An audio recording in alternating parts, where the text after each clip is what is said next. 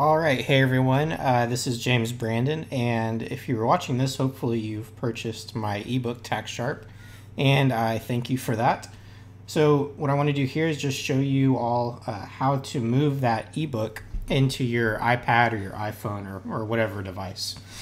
I get a lot of questions about this. People are asking if they need to go to the App Store to purchase it or anything like that. No, it's just a PDF that you would download to your computer, and you can read it there, or you can use the iBooks app on your phone or iPad to read it, and it looks great on either device. So if we pull up iTunes here, you'll see a book section on the left-hand side in your library.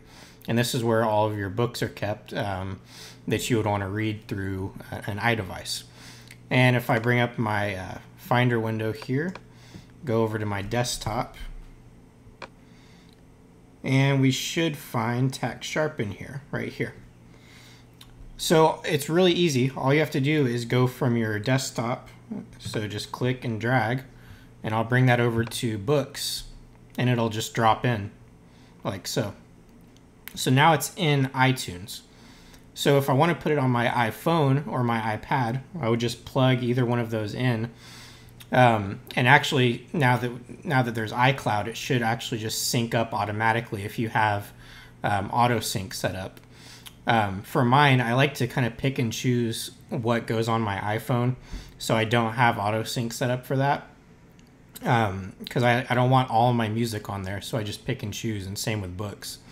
So from here, you would just go down to your devices that are plugged in and go over to the phone and then click Books, Sync Books, and turn that on. And then from here, you can either do All Books or Selected Books. And then I would simply click that and then hit Apply from there. And it's that easy. After that's done, you can unplug your device, pull up your iBooks app, and then you'll click downloadable PDFs, I think is the category. The first category will usually be books, and then after that there should be a category for PDFs.